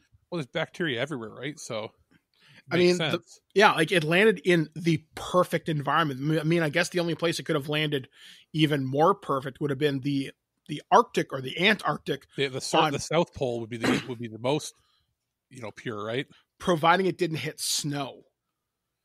Yeah, like this was literally if it hit a glacier on the South Pole. Yes, then that would be ideal, and that's how you get the fucking thing. Hey, do you want a Genova? Because that's how you get a Genova. Yeah, we do not want this. Excuse me. So yeah, I think this is a rather cool discovery. I'd be very curious to know how far this place is from where Aaron lives, because I know he's a climatologist. So I wonder if this fell into his realm of expertise. Kind of curious. Okay, so this next story comes courtesy of exclaim.ca. Someone stole the Cool Runnings bobsled from a Calgary bar. Cool Runnings is a Canadian cinematic classic, but now its legacy is being tarnished after someone stole a bobsled from the film in Calgary. The bobsled shell was recently stolen from the former Benchman's building with Calgary police saying they were alerted to the theft on Monday afternoon, October 26th. According to the police, the sled from the 1993 John Candy film was stolen sometime between October 21st and 25th. The sled had been gifted to the Ranchman's Bar by the Disney film production crew and had been hung outside below the roof on the Calgary Country Bar. Cool Runnings told the real-life tale of the Jamaican bobsled team competing in Calgary in the 1998 Winter Olympics. or 1988 because it says 98. So unless they're foretelling the future. Ransman's had served as one of the filming locations. Ransman's is currently up for lease after closing last month. Following the news of the theft, an original member of the Jamaican bobsled team featured in Cool Runnings is now pleading for that whoever stole the sled to bring it back. It's gone too far now, says Devin Harris, who is also the chairman of the Jamaican Bobsled Federation, told the Canadian press this week. Just bring it back. The bobsled shell is painted the colors of the Jamaican flag, black, green, and gold, and it was originally a gift from the Canadian bobsled team. The sled was then later painted for Cool Runnings.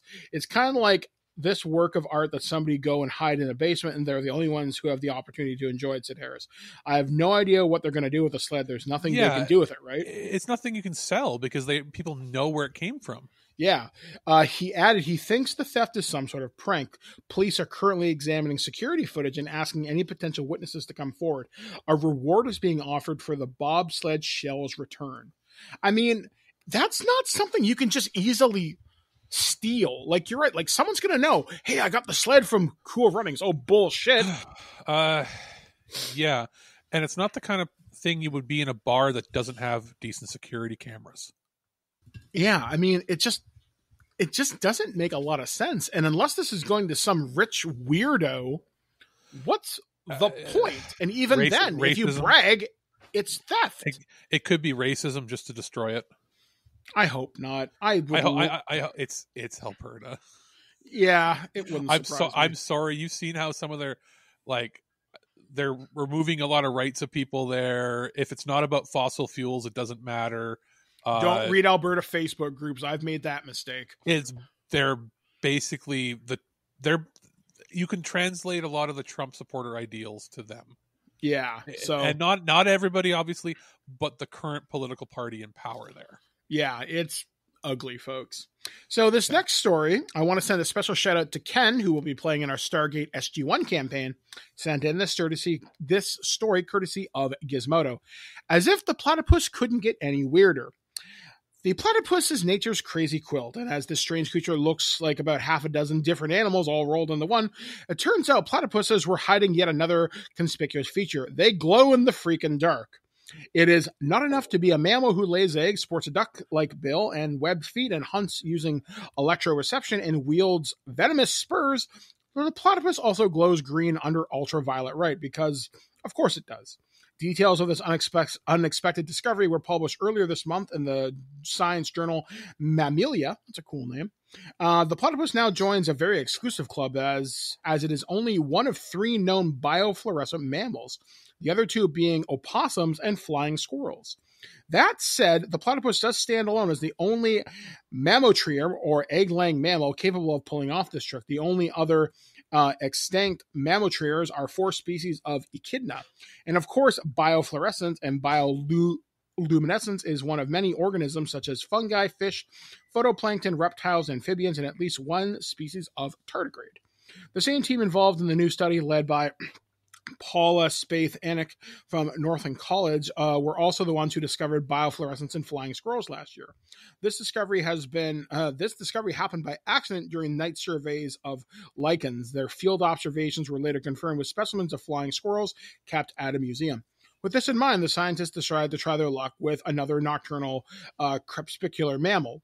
Platypuses, like the flying squirrel and opossums too, are active during the dim hours of dawn and dusk and overnight. From the new study, the team analyzed 3 museum platypus specimens, 2 males and 1 female, sourced from the Field Museum of Natural History in Chicago and the University of Nebraska State Museum. The ICUN Red List currently describes the platypus as a near-threatened species and a population trend in decline. Platypus fur appears brown in visible light, but as the new research shows, their fur glows green or cyan under UV light. So for your next socially distanced cocktail party, you need to tell your friends that platypus fur absorbs UV wavelengths between 200 and 400 nanometers, and then gives off visible light between 500 and 600 nanometers as an optical process during fluorescence. As the paper points out, both males and females appear to exhibit this trait. The author advertises a smidge of caution given the paltry sample size. The researchers are confident that the fluorescence we observed is not a property of museum specimens in general. And then it goes on like this. They're basically like, remember the 90s creepy crawler machines? Yeah, it's like someone made a mold of these things and like, hey, you know what would be cool? Let's put some glow-in-the-dark dye in there. Or those weird, what was it? Not Polly Pocket, the boy version. Mighty Max. Yeah, remember those weird play sets where it was like, it would be random creatures spliced together?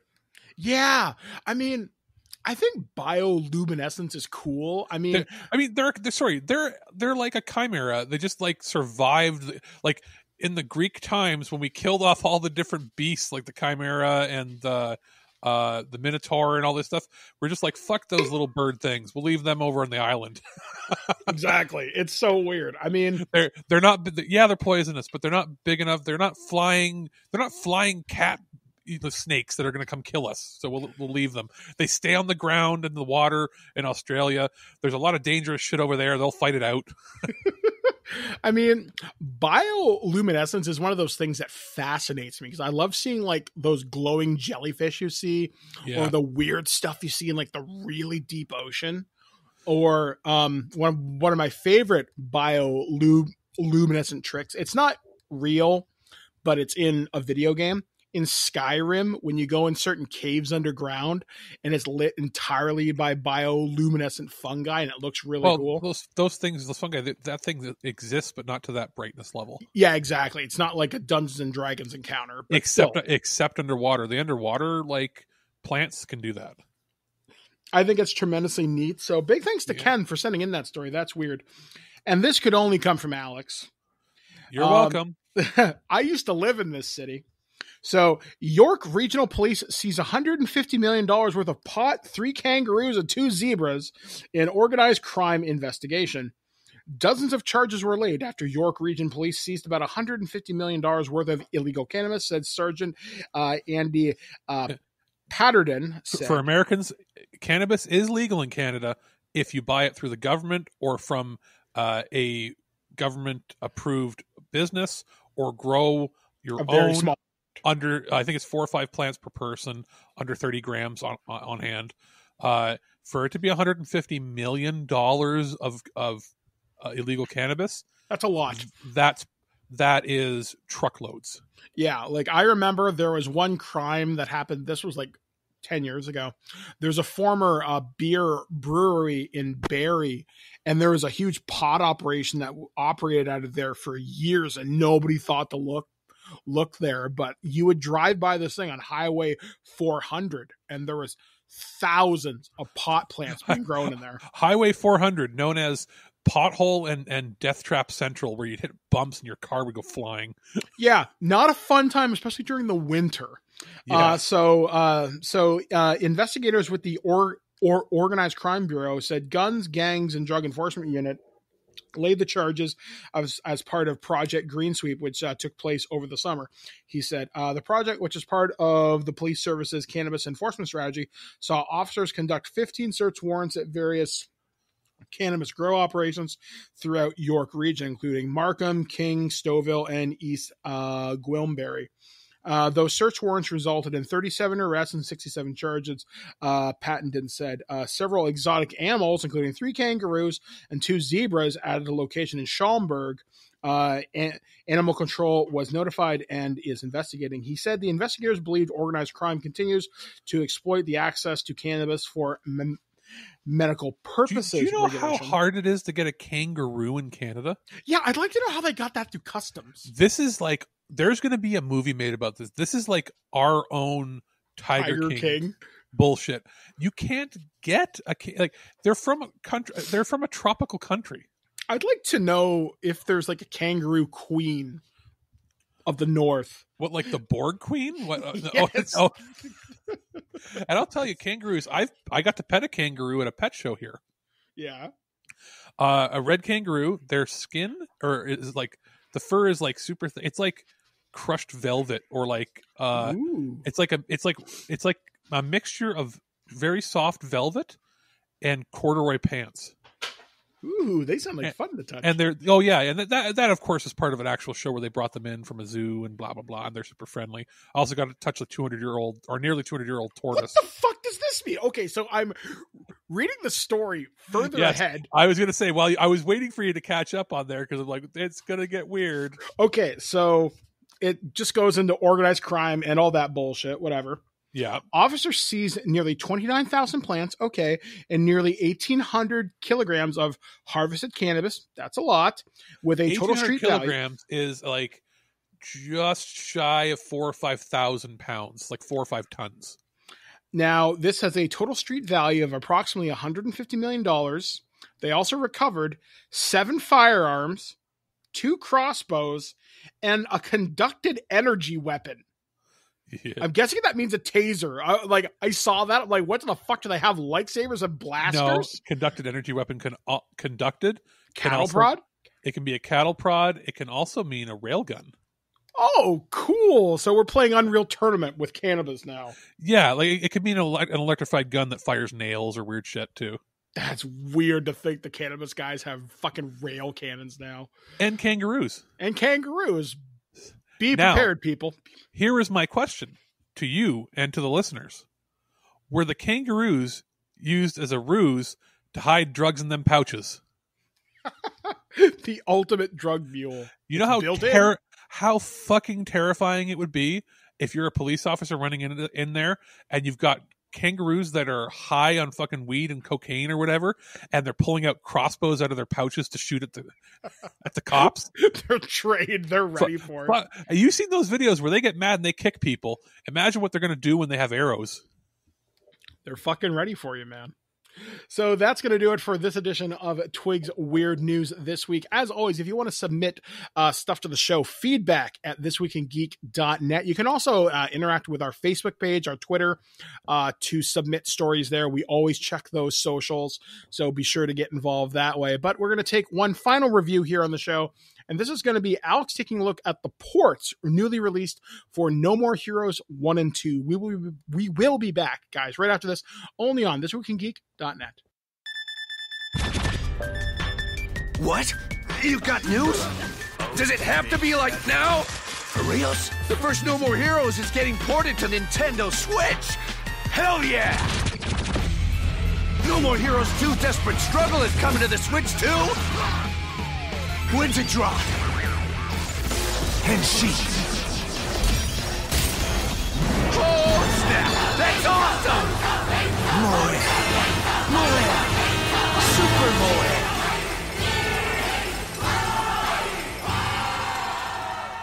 Just a quick review here of No More Heroes 1 and 2, Desperate Struggle on the Nintendo Switch. This shadow dropped, as you know, earlier in the week, and I had a chance pretty much right after the shadow drop happened to request a review copy of each, and I've been playing them for the last couple days just to get a feel for how they work, because we all know that they're two of the better games of the last generation, and we're, you know, I think sorely missed not having them on the Switch, and knowing that the third game is coming to Switch. This was a healthy, fun, late October surprise, just in time for Halloween. Now, playing them, the actual graphical style fits well with the Switch and does not introduce any like weird artifacts or hindrance. The gameplay itself is pretty buttery smooth. There's load times when it's loading into certain scenes or between levels. You'll see a stutter in maybe frame rate or how the game is performing. But once either of them, like this applies to both, by the way. Once you're in, like, and you can control your character and you can run around and do things, it seems to be pretty buttery smooth. They've done a pretty good job of optimizing it. Xseed, Marvelous, is publishing this, and I think for $20 a pop, that's pretty good. You're getting fantastic games, and building hype for the third game coming. I personally I can't wait. I'm happy that they dropped these and they didn't just go, hey, we can charge X amount of crazy money because people are desperate for more games coming out now. No, they put them out at a discounted budget release price for two premium, fun, ridiculous, over-the-top games. Highly recommend. If you didn't get yourself a next-gen console, or you're just a Super Switch fanboy, fangirl, and you're clamoring for more games to play, No More Heroes and No More Heroes 2 Desperate Struggle are out now, and you really don't want to miss them. And I think I finally found what I was put on this earth to do. Knife goes in, guts come out. Knife goes in, guts come out. Spare my life, and I will grant you free will. Knife goes in, guts come out. All right, guys. Well, that has been the first show of the newly launched website. Big thank you to everybody who has stuck with us for the last 13 years. Without you, the show is not possible. We definitely appreciate all the input that we get across our socials, Twitter, Facebook, Instagram, email. We appreciate you guys, every single one of you. So coming up on the site this week, I'm not entirely sure what we're doing. I know we were going to do a Future Imperfect, but Steve Megatron has some family coming in from out of town. So we're going to do that next week for Star Trek Discovery. We'll cover the first 4 episodes. How's about, unless we can't, do we want to do a loose cannon? Yeah, we'll probably do another loose cannon. I know that we were all talking about maybe doing Blazing Saddles. Okay, so that's a good idea. Comedy, Blazing Saddles, and then there's Young Frankenstein to go with it, because they came out the same year, both Mel Brooks. Should be fun. Either one or the other or both. We'll see what happens.